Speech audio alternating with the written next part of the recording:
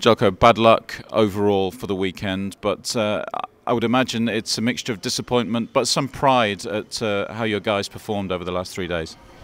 Pride for sure. I mean, the way they played, nobody expected us to be even close of winning one match, and we came to the position today leading 2-1 and being one match away from winning this tie, which was really impossible. Nobody was so brave to even think about this before the tie. So for sure, I'm very proud on the guys. And from the other side, yes, once you are 2-1 up, you're hoping you're very close, and it was set all in the first match, so you're 2 sets away from the victory. So at the moment, I'm for sure also disappointed, but in a few days I'll be very proud on what the guys, how they performed. Franco came so close, didn't he, in that 4th set? Raised his game from 4-5 and almost forced a decider. Maybe that would have been the difference today.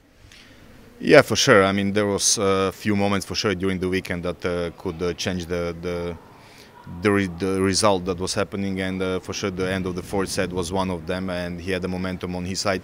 He had maybe some physical problems in the 3rd set, the middle of the 3rd set, and still feeling it in the 4th set, but then suddenly the crowd exploded, and he just was in such a zone that he played unbelievable, and just bad luck that he didn't get to the 5th set, because I think in the 5th set he would be very tough to beat, because he was very confident at that moment. So it was bad luck that he lost the 4th set.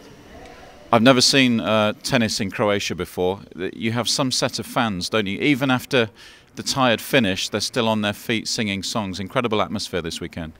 No, for sure. It was also for us amazing to have this when you lose, to have standing ovations for so long.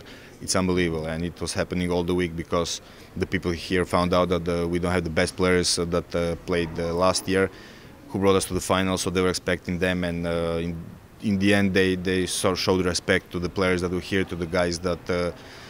It was not their problem that they came to the situation that they maybe didn't like us to play here with this team, but in the end they showed such a tennis and such a performance and the will to prove that they earned the spot in this team, and the crowd respected it, and they thanked us in the best possible way. I know it's a long way away, September, but you'll have a World Group playoff to plan for now.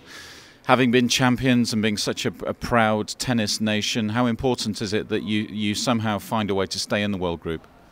For sure it's very important, because we can have the team. I mean, last year we came to the situation to almost win the Davis Cup, so it would just be very important for us to stay here in the World Group. Okay, this weekend we didn't have the team we had last year, but we'll need the best players to play the match in September, because whoever we play, I mean, we know what is Davis Cup and what can happen and what surprises it brings to itself. So I'll need all the players possible, and hoping to get back to the World Group as soon as possible, because we have the player. I said it would be a shame not to be in a World Group with these players, and to make some mess there and try to get in a position again to win the Davis Cup.